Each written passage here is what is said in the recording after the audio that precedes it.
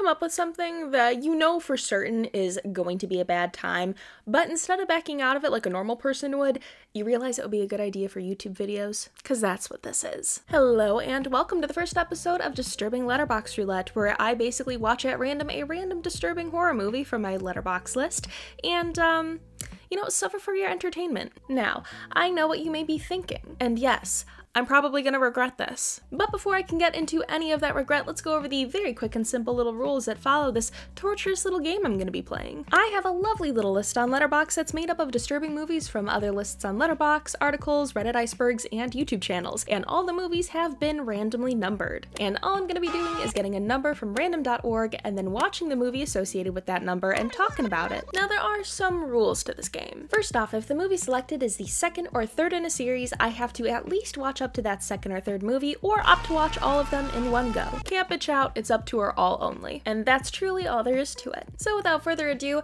let's skip to the pain and find out what we're gonna be watching.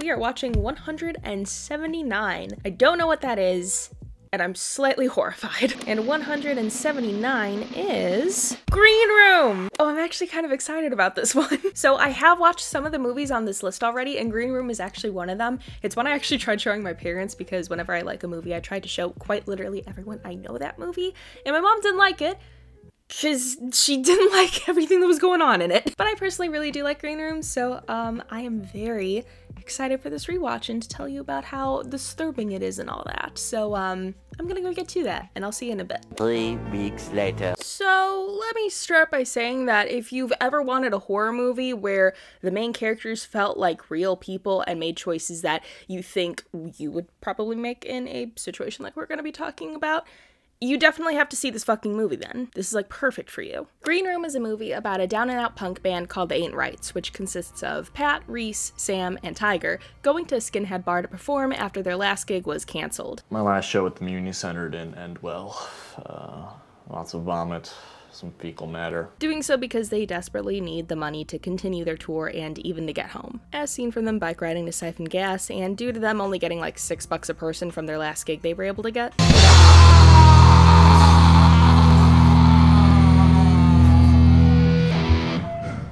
Turn that shit off. But hey. We got rice and beans. However, at their set at the skinhead bar, which they iconically start with Nazi punks fuck off. Nazi punks, fuck off! Arguably braver than the average Twitter activist with that. Pat goes back into the green room to get Sam's phone after their set, and he finds the main band, Cowcatcher, and 2 girls he saw in the crowd. One of the girls, who we later learn is named Amber, pleading for Sam to get help, and the other, who we later learn is named Emily, with a knife in her head on the ground. Which, for those at home, is not where a knife should be. Pat calls the cops, but his phone gets nabbed by the manager, Gabe, and the bouncer, Big Justin, puts them back into the green room to hold them until the owner gets called and tells them what to do. 911 recalls them, and Gabe answers the call on behalf of Pat, saying that there has been a stabbing. Which sounds promising in theory, but come on guys, this is a fucking thriller. We are here to be thrilled. We can't let the protagonist get out that easily. In response to the police coming, Gabe gives money to a skinhead to stab another skinhead, so when the cops get there, they deal with that thinking that that is the stabbing that was reported. Spoiler alert, the owner Darcy is not gonna let a random punk band witnessing one of their boys murder a chick just leave no problem despite the cops not knowing anything. Now this is the point where the movie kind of kicks into high gear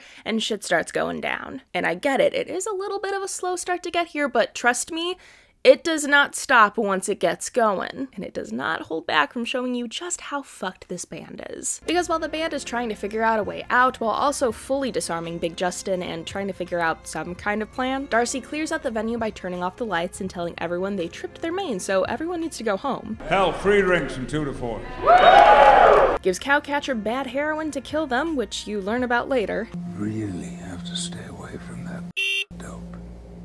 It's a bad batch doing the rounds. And begins assembling a group of Nazis and some dogs to get rid of the Ain't Rights. And all of that is for a reason, and not just to torture them. They're getting dogs brought in because they have a Beware of Dogs sign and found the band's siphon in their car. They also make sure to tell the guys that are going in to kill the band to use knives and not guns, and all of this is because Darcy's meticulously planning on getting rid of the band and making it look like the kids came out onto their property to steal gas, and they were killed for doing that because they got caught. Dude is full on planning this shit to a T so him and his fellow Nazis can get out of this scot-free, and probably more so Darcy can keep his bar and the drug lab underneath it. You want to cook crystal meth?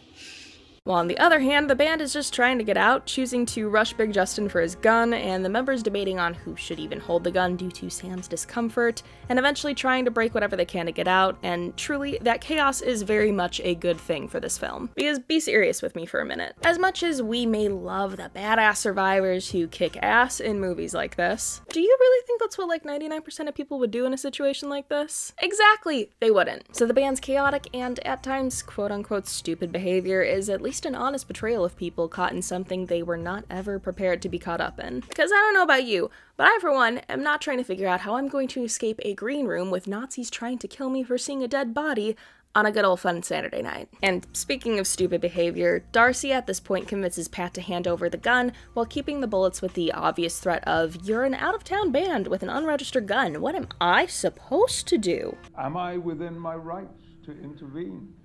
Should I kick down the door and start shooting? And while Pat tries doing that, the Nazis around Darcy, which they couldn't see, spring forward to go after Pat, absolutely lacerating the shit out of his arm to the point his hand is basically falling off. This shit's actually kind of gruesome. This sets off a domino effect of Reese choking up Big Justin until he dies, which shakes up everyone, and the band at least now knowing for sure that Darcy is actually trying to kill them, not the friendly neighborhood Nazi after all. As if it wasn't obvious by the police not coming in, but hey, people reacting to an insane situation in a dumb manner kinda makes sense here. With this new knowledge of Darcy wanting them actually dead, they start to try to escape any way they can, eventually finding a room under the green room that's a hidden drug lab, but it is locked from the outside, of course. But at least Tiger grabs some duct tape from the room to bandage up Pat's literally barely attached hand, so not all hope is lost for the one-armed wonder after all. At this point, Reese is tired of sitting around and being clearly easy targets, and everyone gets ready to run and fight however they can, but first, Pat gets to say a really emotional and impactful speech for them. Pat, you're done too. Sorry, man, we gotta go. That's okay. Or not, I guess Pat can go fuck himself. Damn. But hey, apparently Sam asking for everyone's Desert Island Band one final time is more important than that speech, which really isn't important to note, but it kinda is for the ending scene, so. Sam whips a tube light out the door, and everyone's surprised to see that no one's actually out there waiting for them. But as they start to make their way out of the room, essentially operating on an every man for themselves scenario, it becomes very apparent that that scenario is not going to go so well after a dog is let loose into the building, which...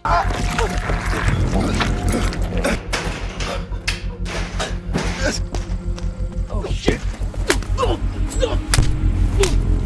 Surprisingly, Sam with only a fire extinguisher to defend herself, Pat with pretty much one arm, and a racist whose ankle is being used as a chew toy don't actually die, and in the process learn that doggies don't like mic feedback. What can I say? You win some, you lose some.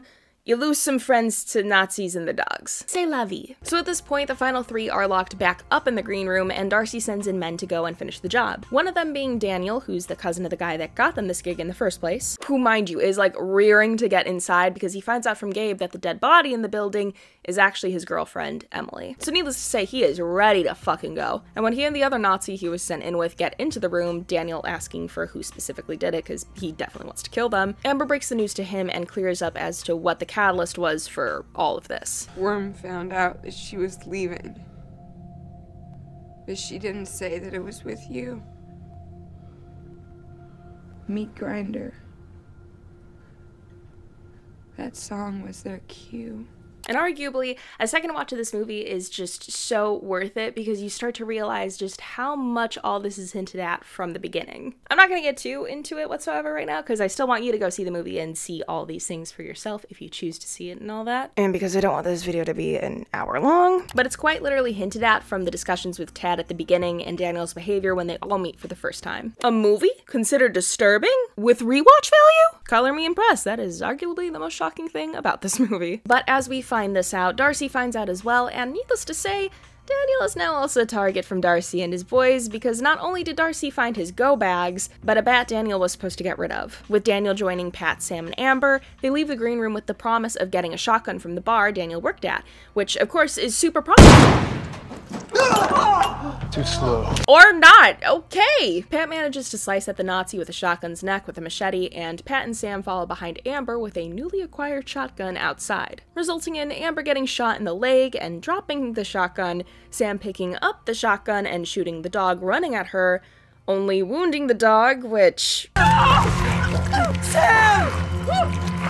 And and the final two scurry back into the green room. So the plays so far have been quite simple. Walk out with absolutely no strategy and die by the bar, or try to escape through the storage room and die outside through the window. Run back in when you can from pretty much, you know, any direction and all that. Acquire a new member, so now we got 3. Pretend that's a 3, because good lord, I can't squiggle around right now. Leave and immediately lose a number. Another one by the bar, and then, you know, scurry outside and lose another one to a dog down there, scurry back in, and basically what I'm saying is these strats aren't stratting. At this point, Darcy knows he's gonna be fine and sends in a cleanup crew to finish the job with guns and for Gabe to clean up like the little trad wife he is. Meanwhile, Pat and Amber are just kinda coping, and we finally get to hear Pat's inspiring powwow he wanted to say before the first attempt at leaving due to Amber insisting on it. And based on what happens after this, Reese, my good pal, my buddy, you should've just let Pat finish his fucking speech. You might not have 10 new holes in your body if you did. Basically, Pat recalls a paintball game he went to where he and his friends were going against buff-ass, hard-ass military dudes. And the reason they didn't get slaughtered during the last round, unlike the previous rounds, is because one of his friends just said, fuck it, go crazy, go stupid, and wiped out the vets by himself just running and gunning. And you'll never guess what tactics Pat and Amber decide on as a last-minute Hail Mary. Sure you won't. It's completely and utterly not obvious at all. The last 30 minutes of the movie are dedicated to Amber and Pat going absolutely batshit and being crazy to out-strategize the Nazis, which actually somehow works. Got him. Totally flabbergasted that motherfucker. They hold Gabe at gunpoint and eventually let him go free to call the cops while they go to Darcy's to finish things.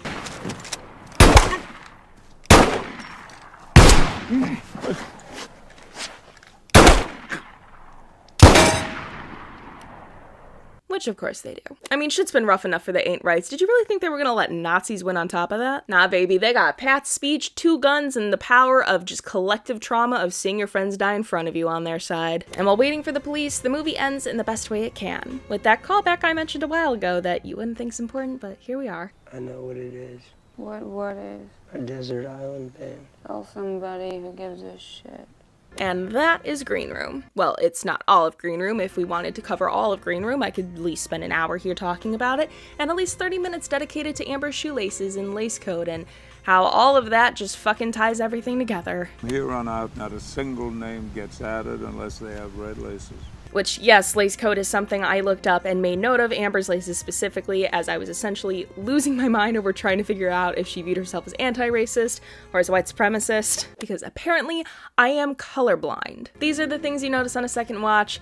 I'm not even kidding. It is so worth it. But this is just the gist of Green Room, with what highlights what I believe to be what people would find the most disturbing in this movie. The Nazis, the gore and brutality, and how realistic the band members are. So with all that being said, do I find The Green Room to be a disturbing movie? No, not really.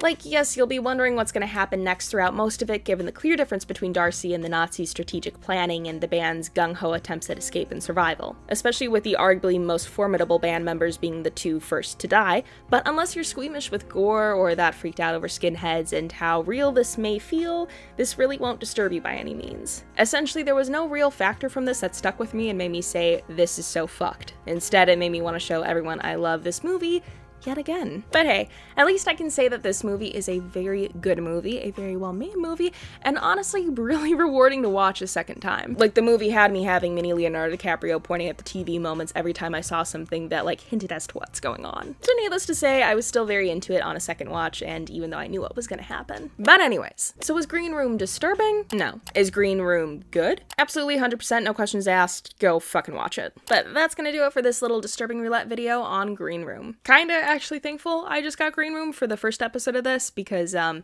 least I got to dip my toes in the water and not just get thrown headfirst into the fucking pool, and the pool being August Underground or some shit. But thank you guys so much for watching. I've been wanting to do this for like months. When I was like gone, I was just planning this and adding shit to my letterbox constantly just for this moment, so I am very happy I finally get to do this. I'm very giddy over being forcibly made to watch disturbing movies and talk to you about them. That is something, I'll tell you what.